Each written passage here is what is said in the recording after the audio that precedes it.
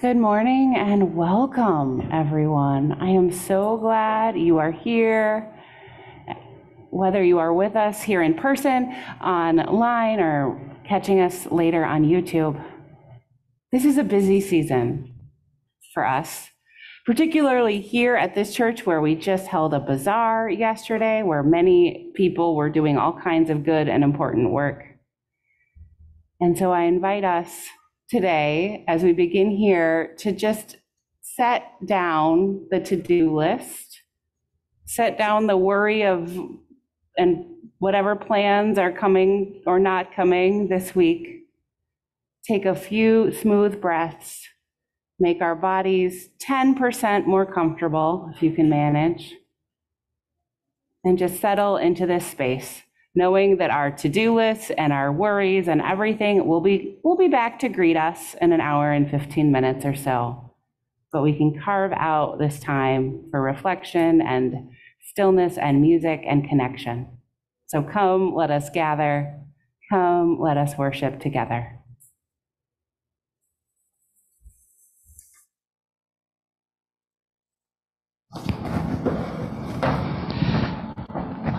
Hello, I'm Matthew Morris McCormick, a member of the Sunday Services Committee, and I would joyfully like to welcome all to our sacred space, including those joining us on Zoom, and a special appreciation to those of you visiting us for the first time. You're beloved, and you are welcome here. Whether you're feeling brave or brokenhearted, defiant or defeated, fearsome or fearless, you are beloved and you are welcome here. Whether you are gay, straight, bi, pan, lesbian, queer, questioning, trans, cis, genderqueer, non-binary, intersex, agender, beyond words, you are beloved and you are welcome here. In this space of welcome and acceptance, commitment and recommitment, of covenant and connection, let us worship together. I'd like to share with you my little version of the Lord's Prayer, which is the theme of today's sermon by Reverend Rachel. Our visitors who sit amongst us, hallowed be thy names. Your questions come, and none are dumb, on Zoom or in church. Give us this day your open hearts, and hear our embraces as we hear the embraces from others. And join us not in fathomable fear, but in healthy skepticism, for you are the welcomed, the loved, and the embraced forever and ever. In peace.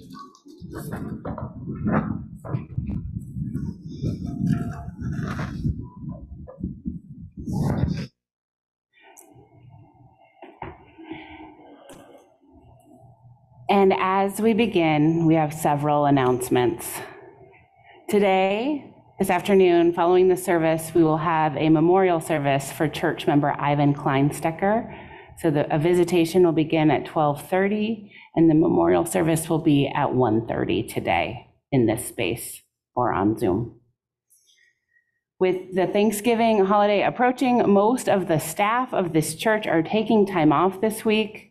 So don't expect things from the church office or the church staff this week. Be patient with the emails, and the church building will largely be closed.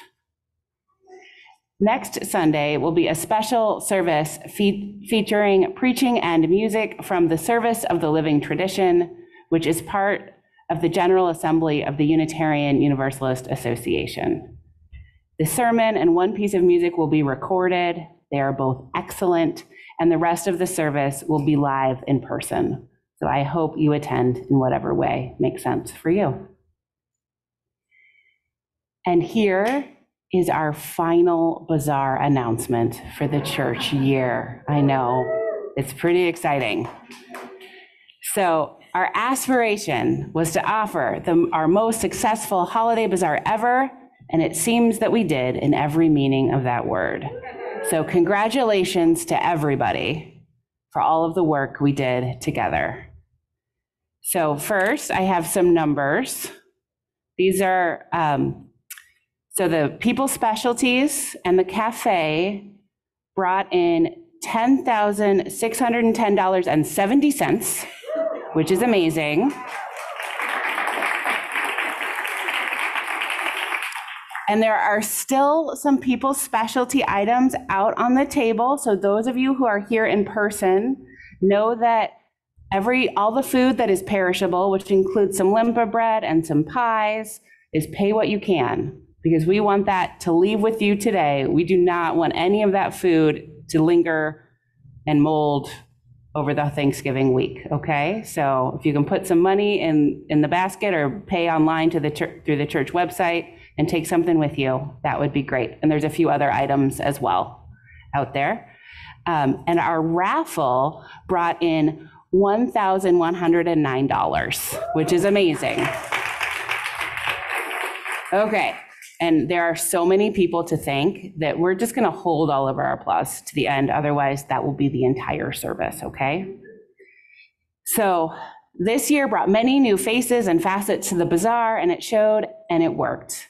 Dolores Strom joined the leadership team with Rochelle and Melissa and brought her mighty talents and ethic of care to all we did. And she's too not going to show herself. Her creative problem solving and innovative thinking sharpened up our operation in so many ways. Rachel Harms took the helm on publicity, having never even seen the event before. And with her teammate Rick Johnson and talented support from Melissa, and with your help with outreach, we freshened up and extended our PR efforts and added to the Yardside Brigade to get the word out. Sandy Steele had a vision of a possible redo of our cafe on a scale and a space we could manage in order to bring back this beloved tradition and good food to host our artists and volunteers. With teammate Donna McClurkin and with all your help, this was a huge hit and a welcome respite for all. Emily Sipsma led the way to bring our most diverse collection of artists and vendors ever, with help from teammate Rochelle. The artist feedback is so positive about our community, the great food and service, your friendliness, and the experience here. So thanks to everyone for making our artists feel so welcome. When I go around to greet all of them, about half of them say, "This is my favorite show I do all year." And that means something. Our incomparable Chef Bob Friedel led with help from so many of you on 7 consecutive weekends to make a tasty variety of over 600 pasties to sell as our best known specialty. Those went quickly, you guys. And there were Martha Beverly's team of well-trained Swedish limpa bread makers and so many specialty cookie makers and bakers and jam and all the everything. It was amazing. Lori Rube quietly and steadfastly led the way in our main area, People Specialties, with help from Rachel Bear and with all of your many, many delicious and beautiful contributions, including those made by our RE specialty class kids to reach our highest earnings ever from People Specialties. The tables were dwindling by 11 a.m., so mental note, bake more next year. Lori also led our first time ever raffle, which was brilliantly done with very generous contributions collected from our artists and creative help from Colleen Van Slambrook and Diana Lundquist to increase these profits significantly. Full details to come soon. And I and Judy Whitman were 2 of the 3 winners. So Judy, before you leave today, get your basket, okay?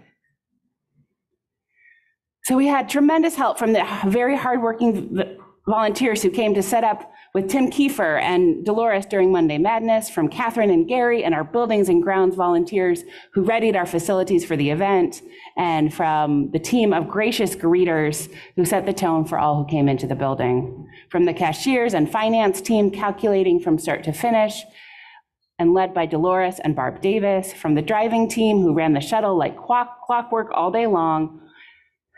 There's so many of you, oh my goodness. For those of you who staffed our sales tables or helped in the kitchen, and the cleanup crew volunteers led by Maggie Wilson and Jen Doxa-Kohler, who worked diligently to put all this back together in an amazing flurry of hard work and camaraderie.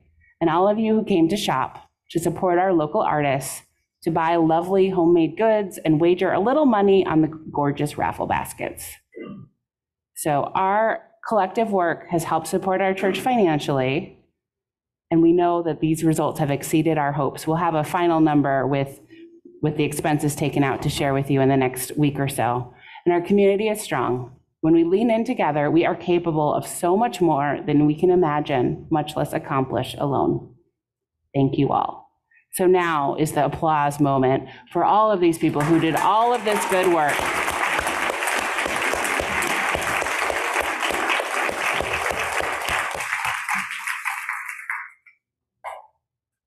And now we sing.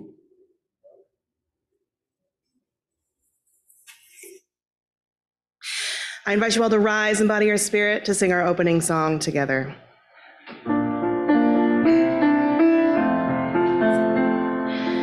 Ubi caritas et amor, ubi caritas Deus ibi est. Just do your best with the Latin, it's good. Et amor, ubi caritas Deus ibi est, ubi caritas et amor, ubi caritas Deus ibi est. One more time together. Ubi caritas et amor, ubi caritas Deus ibi est.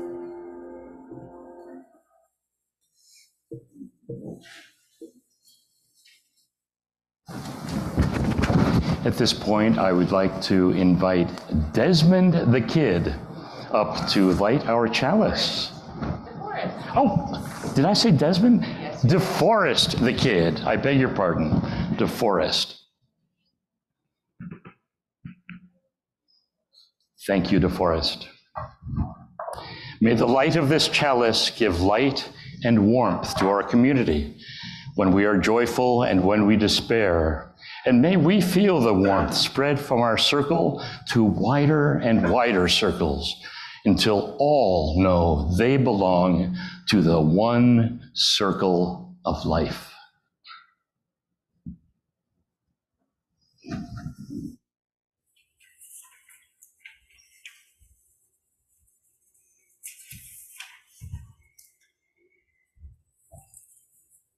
In addition to our chalice lit here on Zoom, we know we have many folks joining us on Zoom today. And we have chalices lit in Richland Township, in Westwood, the Leisure Point, Kalamazoo, Gull Road, Galesburg. It is good to all be together in this time, if not all in one place. Now I would like to invite our children up for a conversation. Okay.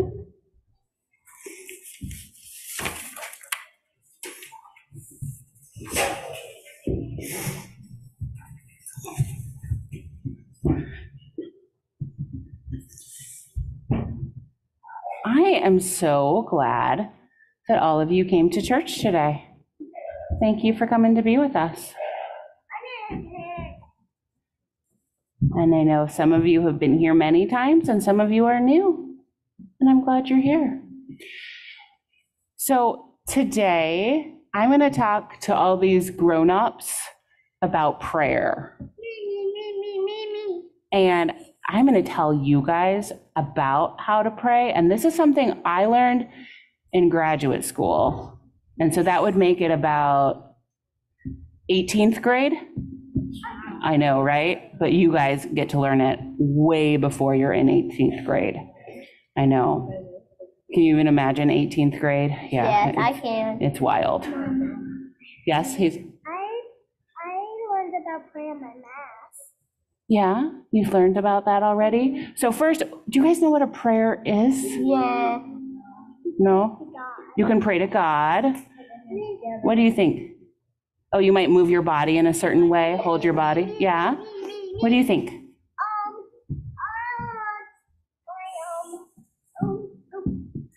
going to bring some kind of it to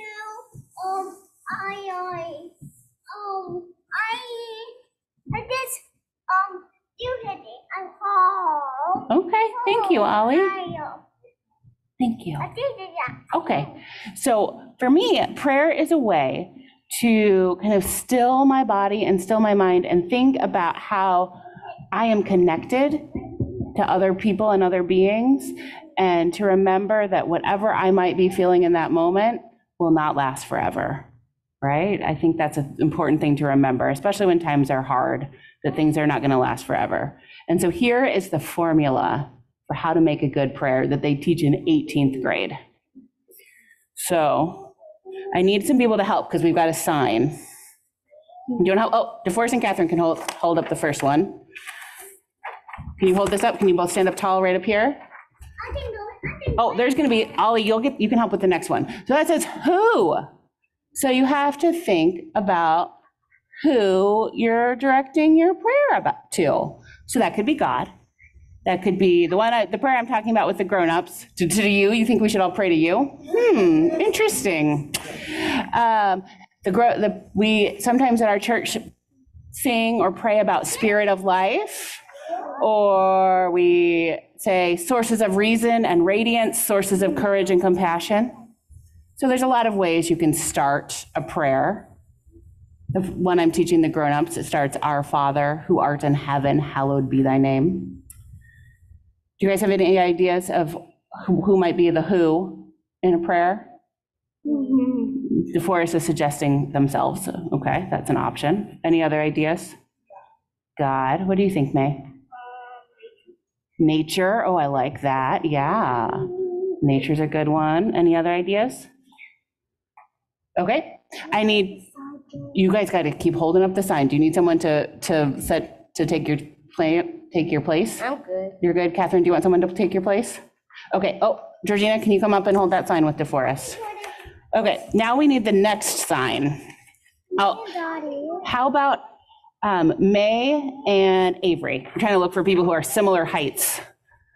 Pretty close. Okay, come stand right over here.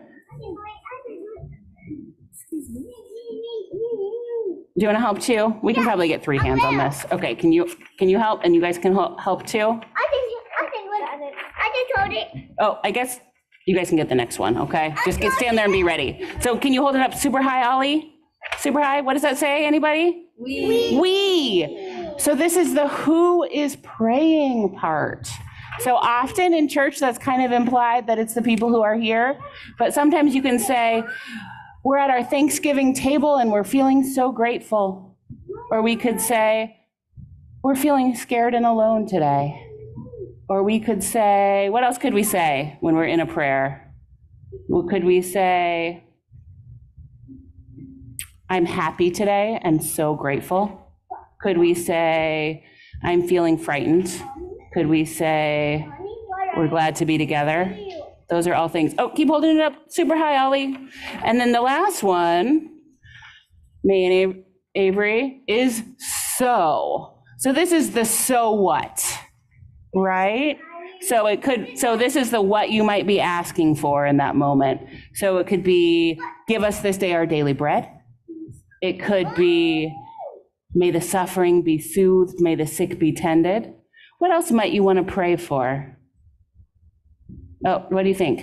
Play Rampage World Tour all day. To play Rampage World Tour all day? Yeah. Yes. I mean, whoever we're praying to, whoever this who is, it's not actually like a genie that grants wishes though, right? Rampage World Tour is a video game. It is a video game, and I know it, and I also really love it, so we should play sometime. But You get to be like a Godzilla destroying a city. It's really satisfying. Yeah, we can talk about it more later, Teddy. What else might we pray for? Would we pray maybe to feel less afraid or less worried? Would we pray to be safe? Could we pray for all kinds of things like that? Any other ideas? Okay, so now you guys know the formula. So it's who, we, so. And now these grown-ups know it too. So if you ever feel like you need to make a prayer for something, whether that's in your own heart or maybe somebody at Thanksgiving looks at you and says, you're giving grace this year, now you have the formula. And you didn't even have to go to 18th grade to get it. So thank you all for helping me talk this through and teach some grown-ups and teach some kids a little bit more about prayer today. And we are going to sing you to your classes. Thank you. I'll help you get there. Go forth in peace in search of wisdom, with love to guide you on your way, and may the joy of life surround you wherever you may go. Go forth in peace in search of wisdom, with love to guide you on your way, and may the joy of life surround you wherever you may go.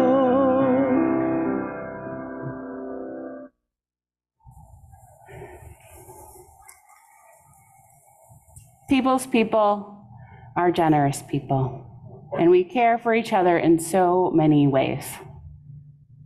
2 Sundays ago, during a wonderful service that we also learned was a COVID spreading event, right? And the way people's people stepped up to care for each other was incredible, right? There were people who were sending cards. There were people who were taking over AV work or other things to try to let people isolate when they needed to. And as far as I'm aware, after our few days of spread, there were no further cases in our community except for people who lived in the same house as someone who was infected, which is incredible, you guys.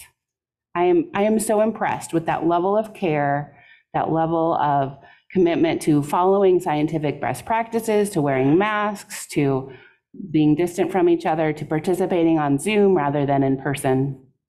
All of that kept each other safe.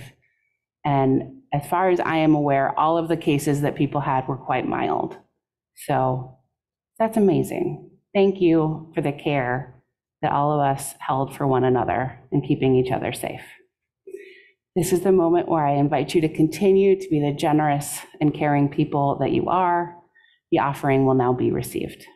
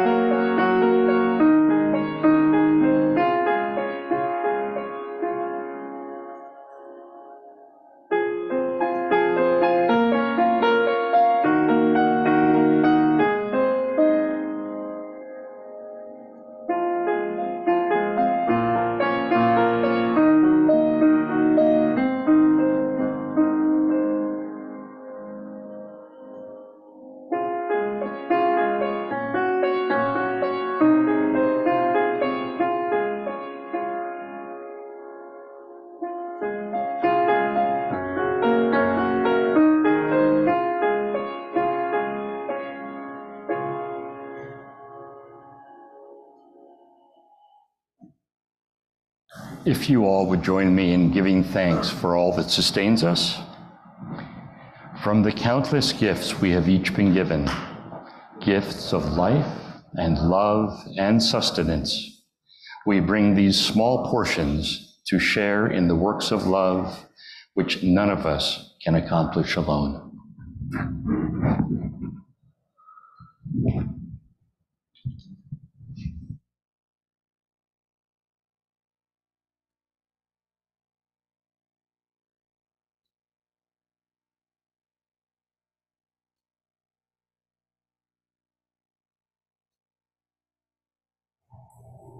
Our church is a community that supports one another in good times and hard times. One of the ways that we do that is we take time when we are gathered to share the joys and sorrows and milestones of our lives. This is the time in the service where we invite those who wish to, who have something to share, to type it into the chat box if they're with us on Zoom, or to come forward, place a stone in our bowl of water, and share briefly. Joys and sorrows we hold quietly on our hearts today, the joy and sorrow in our wider community and in our wider world.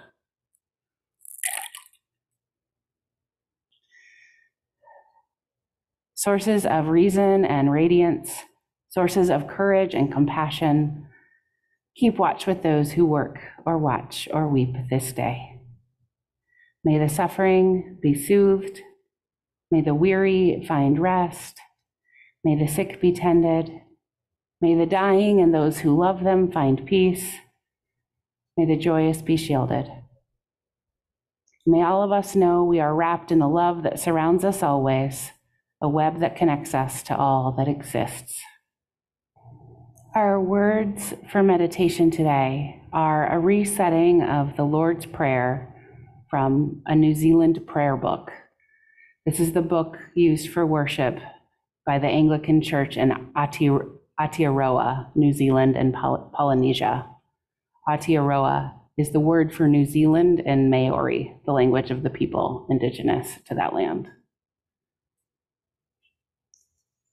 Eternal Spirit, earth maker, pain bearer, life giver, source of all that is and all that shall be, Father and Mother of us all, loving God, in whom is heaven. The hallowing of your name echo through the universe. The way of your justice be followed by the peoples of the world. Your heavenly will be done by all created beings. Your commonwealth of peace and freedom sustain our hope and come on earth. With the bread we need for today, feed us. And the hurts we absorb from one another, forgive us. In times of temptation and testing, strengthen us. From the trials too great to endure, spare us. From the grip of all that is evil, free us. For you reign in the glory of the power that is love, now and forever. Amen.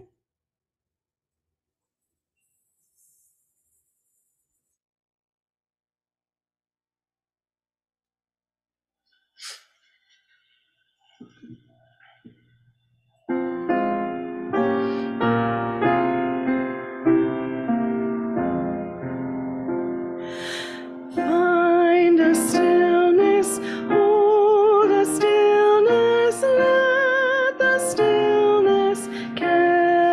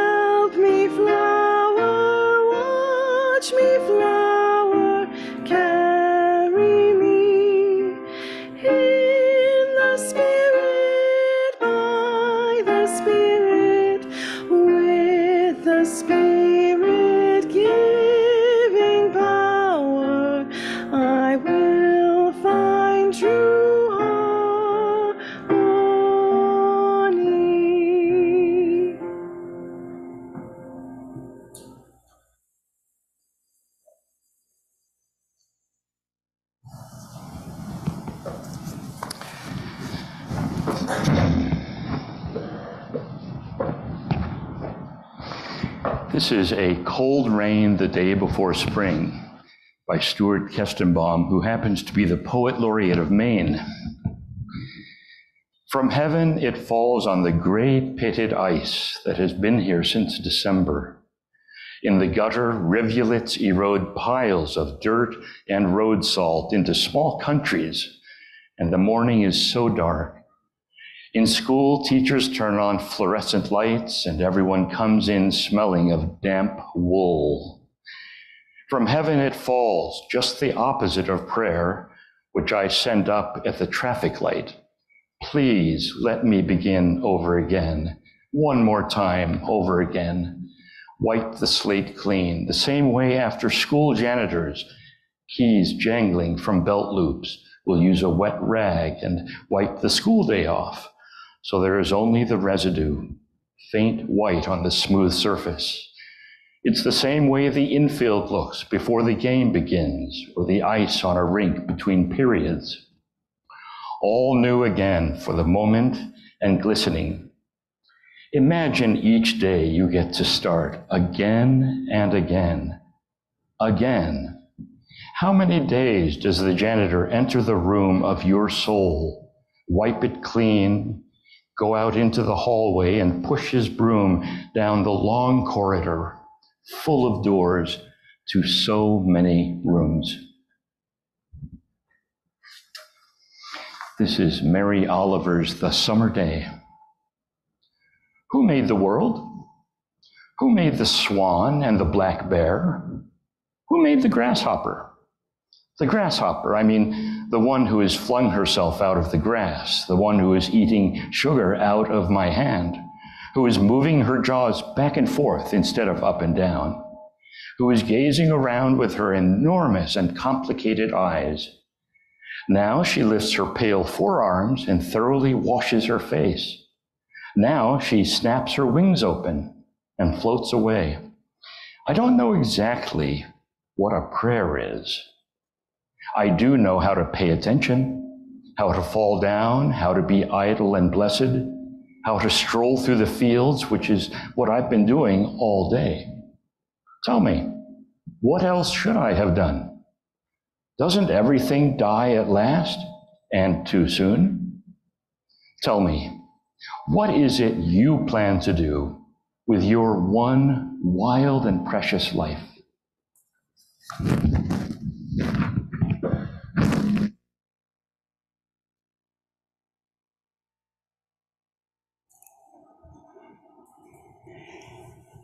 Eagle poem.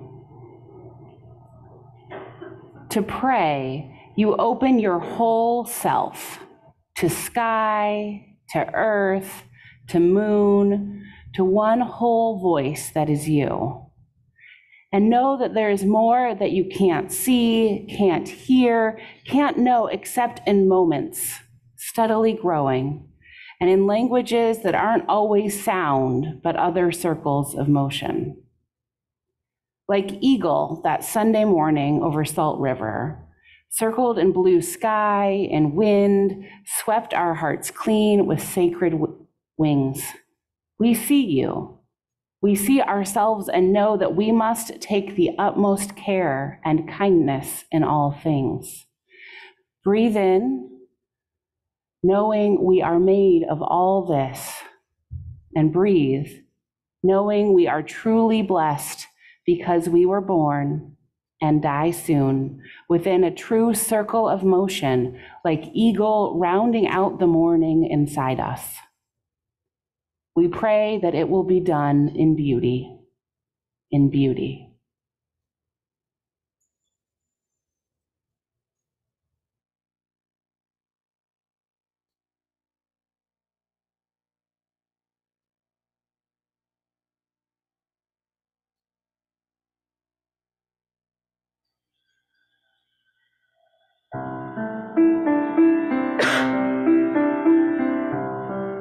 We'll start all together. There is a love holding us. There is a love holding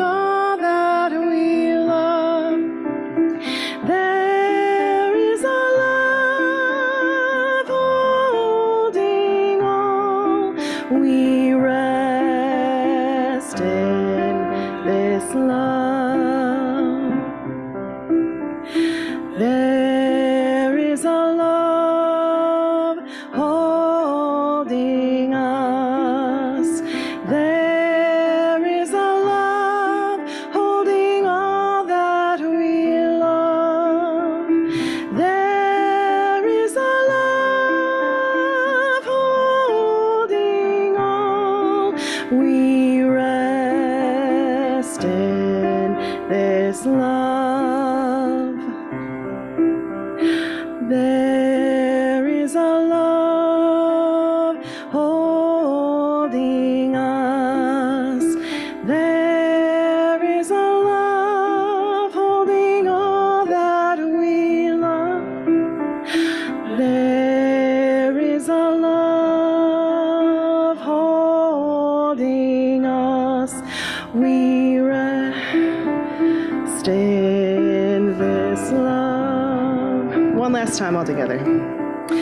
There is a love holding us. There is a love holding all that we love. There is a love holding all. We rest in this love.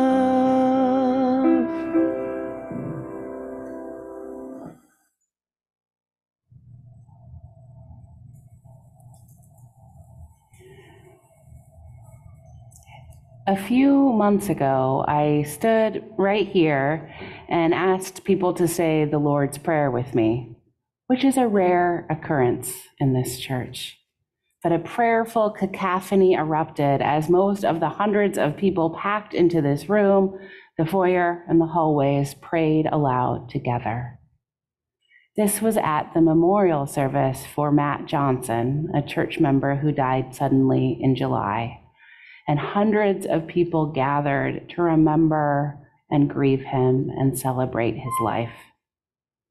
Because Matt grew up in the Christian tradition and the Lord's Prayer is meaningful to his parents, his sister, and others, it was part of the service.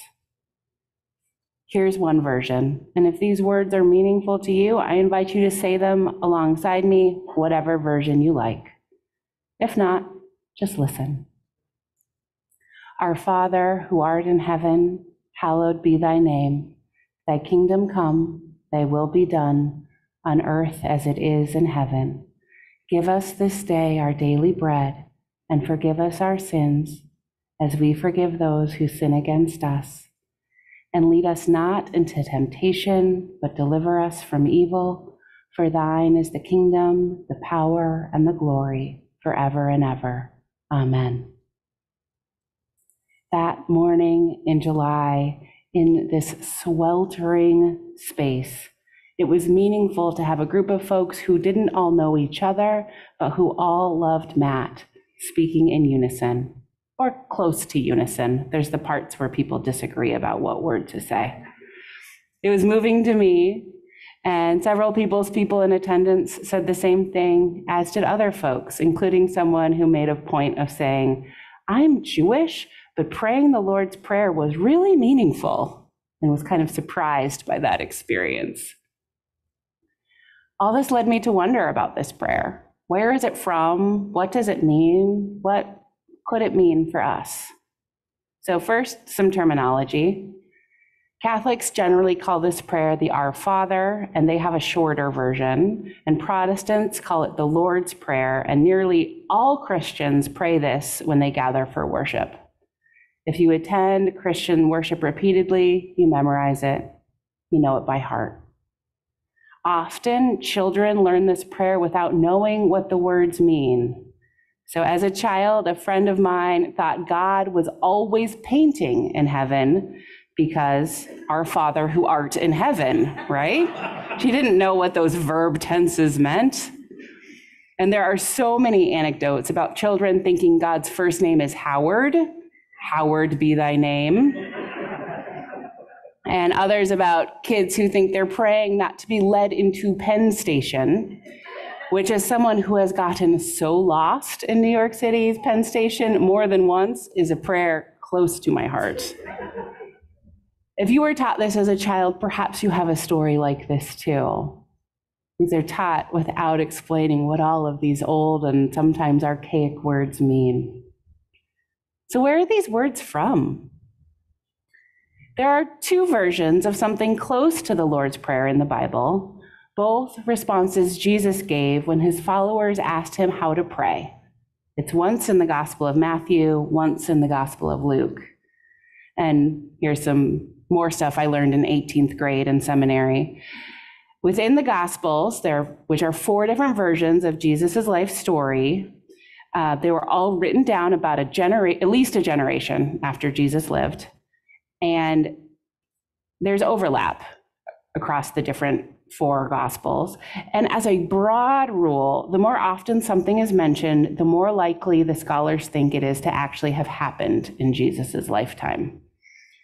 And to add even more complications, the Gospels were first written in Greek, but Jesus spoke Aramaic, so it's hard to know exactly what he would have said. But nevertheless, having 2 versions of a prayer pretty close to the Lord's Prayer is a pretty good indication that Jesus said it or something very close to it. The ancient source that's closest to the Protestant version of the Lord's Prayer, which has "For thine is the kingdom and the power and the glory" tacked on at the end, Catholics usually don't say that part, is in another text called the Didache, which means the teaching in the Greek of that era. And so it's written in Greek by early Jesus followers in the late 1st century. And it's almost a manual for how to be a church, but church is not a word they were using yet. So the Didache includes the most important teachings and instructions for how to pray, how to do a baptism, how to do communion, and rules for church governance, because even before they were calling themselves a church, they knew that the governance mattered. And the Lord's Prayer is part of the how to pray section of that text. So among the earliest followers of Jesus, the New Testament, as we know it now, was not a tidy collection of writings all bound together in one book called the New Testament. There were all of these different writings that hadn't been gathered together. And so different communities of Jesus followers used different texts. And people started praying the Lord's Prayer in the Didache. But when the leaders of the church created the New Testament in the 4th century, the Didache didn't make the cut. So it's not in Bibles, yet people know the words by heart and have passed them down. And about the words, what do they mean? First, it's important to notice that this is a prayer, not a creed. It isn't a statement of belief. So many of the things we say in unison at Christian worships are, "I believe in one God, the Father." You know all of these things if you've done Christian worship a few times. But this is different. It's a prayer. And as John Dominic Crossan, who's an Irish-American New Testament scholar, writes, it's prayed by all Christians, but it never mentions Christ. It's prayed by fundamentalist Christians, but it never mentions the inerrancy of the Bible. It's prayed by Congregationalists, Presbyterians, Episcopalians, Roman Catholic Christians, but never mentions congregations, priests, bishops, or popes. It's prayed by Christians who split from one another over this or that doctrine, but it never mentions a single one of those doctrines. It's prayed by Christians who focus on the next life, but it never mentions the next life. It's prayed by Christians who emphasize what it never mentions, and also by Christians who ignore what it does. And it is a profoundly Jewish prayer, because Jesus was a Jew, not a Christian, obviously. Christianity hadn't been invented yet. And the Lord's Prayer that Jesus taught is deeply rooted in the 1st century Judaism that Jesus practiced. John Dominic Crossan again states, it's a prayer from the heart of Judaism on the lips of Christianity for the conscience of the world. So what does it say? First, our Father. The our and the Father both matter here. Our is collective. The Jesus who instructs people to pray, it's not a personal action, it's a communal action. not to my father, but to everyone's parent, everyone in God's community. And the first gesture of the prayer is both a reach up to the transcendent with the divine Father and a reach out to one's neighbor. We are praying this together, or I am praying it on all of our behalf. The prayer is not a personal request. It's meant to be said with others. Our Father, give us, forgive us, lead us not. It's a prayer for a whole community, perhaps the whole world. And the Father.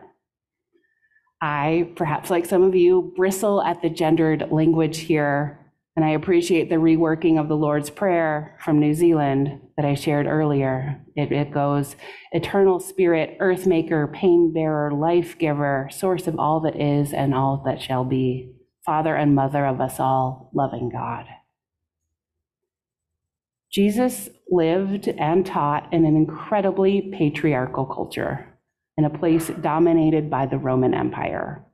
And his use of Father was both reflective of his culture, God, it was imagined as male, and subversive.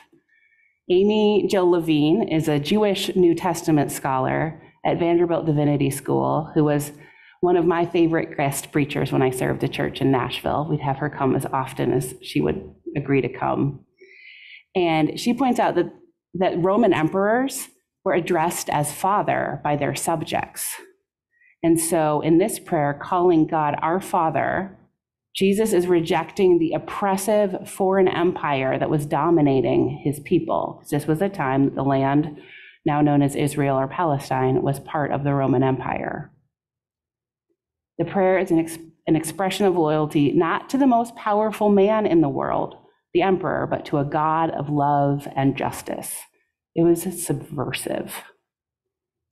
And the critiques of systems of empire and domination continue with the line, your kingdom come, your will be done on earth as it is in heaven, because the Greek word that's translated as kingdom, basileia, is better translated as empire.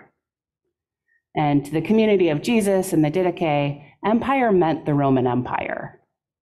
This prayer calls for a new empire, God's empire. And this is not a theocracy, not with some people saying they speak on behalf of God as they create their government, but a reign of love and justice. Because throughout Jesus's teachings, he describes the empire of God, the kingdom of heaven, and over again, he says it's a world where the current hierarchies are turned upside down, where the last shall be first and the first shall be last, where all are valued and all have enough. Beloved community is another word for that sort of vision. And a land where people were ruled by force, dominated by foreign empires, and so many did not have enough to meet their basic needs. Praying for an empire of God reminded people that a better world was possible. It was a practice of hope that we still need today. The New Zealand prayer calls for the way of your justice be followed by the peoples of the world, your commonwealth of peace and freedom, sustain our hope and come on earth. Next is give us this day our daily bread. It's a weird repetition, isn't it? Give us our daily bread or give us this day our bread probably would have been enough. And the Greek word that is translated as daily is not found anywhere else in the Bible. And so the scholars don't really know what it means. So one New Testament scholar that I trust and respect says that that daily means for today, while another says it means for tomorrow. But regardless, it's a modest request, right? This is the only tangible request in the Lord's Prayer, and it's for bread, not for a lifetime supply of bread, just enough for today and maybe tomorrow. Amy Jill Levine points out that this is not just waiting for the bread to show up either, but a personal call to action. She writes, for God actually gives not bread, but grain. Bread comes from human effort. Bread does not come from the earth directly. The Lord's Prayer is not an abstract wish for food to drop down from heaven. It's a concrete petition that God will motivate our hearts to do the right thing. It insists that humanity and divinity work together. Most of us, most of the time, can buy our bread from the store and don't have a daily reminder of the partnership between the earth, the grain, the yeast, and human effort that make bread possible. So the first hearers of this prayer did. And this week, I made Martha Beverly's Swedish limpa bread. And remember that baking good bread requires care and attention. And even when I follow Martha's directions perfectly, it feels like magic every time the dough actually rises. I can understand why people would pray for that, especially when they're not getting their yeast in handy little packets, but just trying to keep their starter alive perpetually. Then the prayer asks for forgiveness and offers forgiveness. We are forgiving debts or sins or trespasses, depending on what version of the prayer we say. And why are there so many versions? My colleague, Elizabeth Buki-Santer, wrote, trespasses isn't in the biblical text, and Matthew says debts, and Luke has sort of a combination of debts and sins. In Matthew, the story has Jesus teaching the prayer and going on to say, for if you give others their offenses, your heavenly Father will forgive you also. And that word offenses is usually translated trespasses. So that's where it comes from, and it sort of migrated earlier in the prayer over time. And this probably happened because the first mass-produced English Bible in the 1500s used trespasses, and that was used as the basis for the first Anglican book of prayer. So Episcopalians and Catholics are more likely to say trespasses, while most Protestants say sins or debts. So you can kind of tell somebody's religious journey based on how they say the Lord's Prayer. And I appreciate this slippery word. There are times when what I need to be forgiven for or to forgive is debt, monetary or otherwise. Other times it's sin. All of the times I miss the mark. It isn't often trespasses. I find that a little too abstract for me, but it's nice to have that as an option. And we all long for times when our metaphorical slate can be wiped clean, so you can begin again, like the blackboard or the infield or the ice rink in Stuart Kestenbaum's poem that Matthew read earlier. And I love it when people say the words that is meaningful to them. So we start all in unison and then it goes, and then we all get back in unison again. There's something really magical about that. I also love the parallelism in this line. So forgive us as we forgive those. We are both the ones who need forgiveness and the ones who can offer it. And I know I sometimes need to work to let go of a grudge or offer forgiveness for others. And it's nice to have a prayer that makes that feel like a normal human experience. Maybe you need that sometimes too. Being in right relationship requires us to both offer and receive forgiveness, and we are perpetually giving and receiving. From you I receive, to you I give. Together we share, from this we live, we sing here so often, and it echoes in this prayer. So there's more that I could say about the words in this prayer because there are shelves of books written about it. I'm going to pause for that for now and switch topics for a moment. Mary Oliver writes in the poem we heard earlier, I don't know exactly what a prayer is. I do know how to pay attention. While Joy Harjo instructs, to pray, you open your whole self, to sky, to earth, to sun, to moon, to one whole voice that is you. These poets point to a purpose of prayer. It is an act of noticing, of paying attention to what matters, of finding a stillness, stilling our bodies and our minds, opening ourselves to the world larger than us, remembering that in the grand scheme of things, we are small and the world is immense. Every wisdom tradition that I know of has a practice like this, prayer or meditation, often in a group. The repetition of prayers or mantras or other words that can bring calm and attention and the realization of our own connectedness.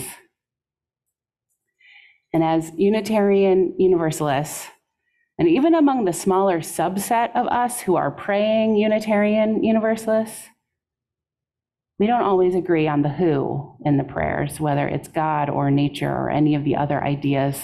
My own child, who suggested we start praying to them. But we know that prayer and meditation and other practices that help us still ourselves are good for us, return us to our calm center, and allow us to live with integrity. The words of the Lord's Prayer are not what mattered most when people recited it here in July. Yes, I just explained the words and the historical context and all of that, but that was not what created the moving moment at Matt Johnson's memorial service. The practice was being together and speaking together reminded us that we are not alone in our grief and otherwise. Having something meaningful to say together united us all in that feeling of grief and loss. In a different cultural context, it would have been a different set of words, but it probably would have done the same work. Here, late July, it was the Lord's Prayer. And in that moment, we were connected to each other in this space, but also to a tradition of billions of people across thousands of years, stretching back to the first century of people who had prayed as Jesus taught his followers to pray. I'm not suggesting that you pray the Lord's Prayer if that's not something you do already. Most people at People's Church have left Christian traditions, and these words might not fit anymore if they ever did. I do, however, hope you have a practice that helps you pay attention. I hope you have words that you know by heart that you can turn to in hard times. I hope you have habits that remind you that the world is bigger and more interdependent than whatever loss or grief or worry that we are carrying with us on any particular day. And so the next time when you're with someone praying the way Jesus taught, perhaps at a family Thanksgiving table or a memorial service or elsewhere, perhaps what I've shared today will help you approach the moment with a generosity of spirit. Perhaps you will murmur along, maybe stumbling over the words you don't remember, knowing a bit more about what that prayer means. Perhaps you too can ask for just enough, critique systems of power and oppression, envision beloved community, and feel connected to people across time, space, language, and belief. Or perhaps you can just sit in silent awe that the words of a first century Jewish prayer are still so meaningful to so many today. May it be so. May we make it so. And amen.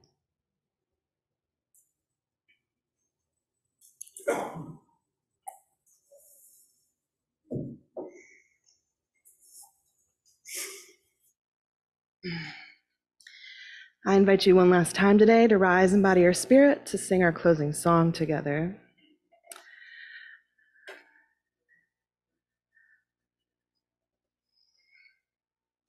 Pretty simple to follow. Walking with you. Walking with you is my prayer. That's the whole song, now you. Walking with you.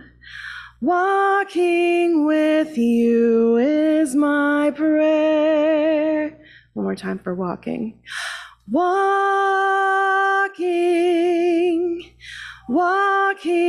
with you. Walking with you is my prayer. I love the harmony starting to peek out. Singing. Singing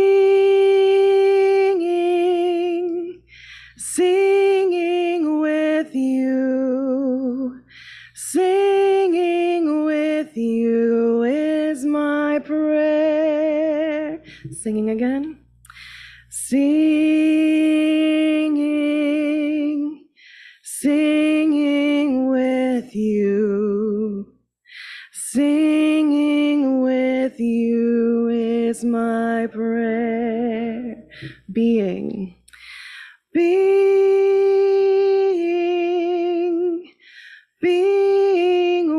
you. Being with you is my prayer. Being with you. Being with you is my prayer. Working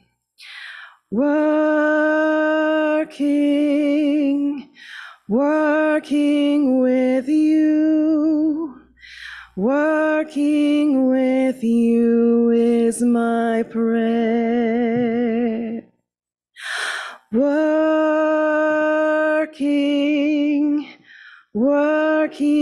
with you. Working with you is my prayer. We return to walking and walking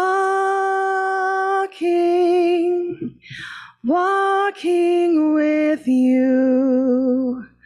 Walking with you is my prayer. Last time with walking. Walking with you.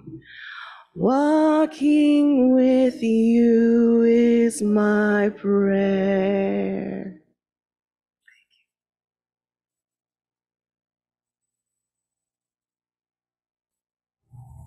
So as we leave this space, whether prayer for us looks like the way Jesus taught, or walking, singing, being, working, let us find the calm stillness, those words we know by heart that return us to our best selves, and go out to love a world that needs our love.